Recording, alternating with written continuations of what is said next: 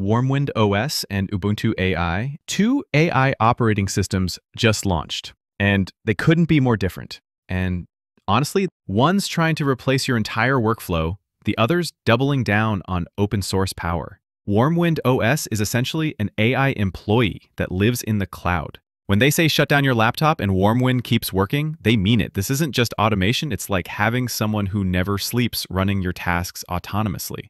The teaching mode is where things get interesting. You show the AI how to do something once, and it remembers. Customer support, HR processes, software integrations. It handles them all. Here's what nobody tells you though. Warmwind is currently in closed beta, so you're not getting in unless they want you in.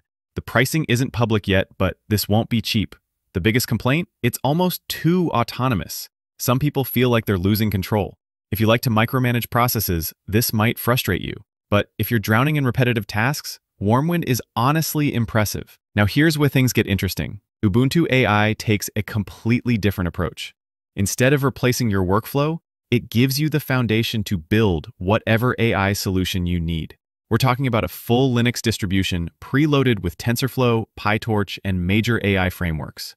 Built on Ubuntu 24.04, so you get rock-solid stability with cutting-edge AI capabilities. The real genius here is the open source approach. While Warmwind locks you into their ecosystem, Ubuntu AI gives you complete freedom. Want to train your own models? Done. The community support is massive, and that's where Ubuntu always shines. Plot twist though, Ubuntu AI isn't trying to be user-friendly for beginners.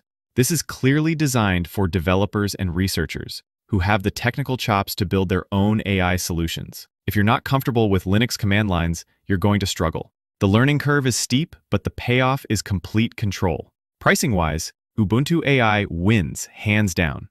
The core distribution is completely free, and even enterprise support is significantly cheaper than proprietary AI platforms. Bottom line, Warmwind OS is for people who want AI to handle everything, while they focus on bigger picture stuff. Expensive, exclusive, but genuinely autonomous.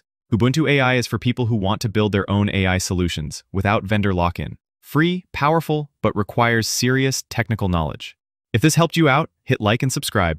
I break down the most talked about tools side by side every week. Across finance, marketing, software, design, basically any niche you care about. Check out the latest comparison here or dive into the playlist if you're still deciding. But I'm curious, which one would you pick? Got a favorite? Drop it in the comments. I'm always curious what real users think.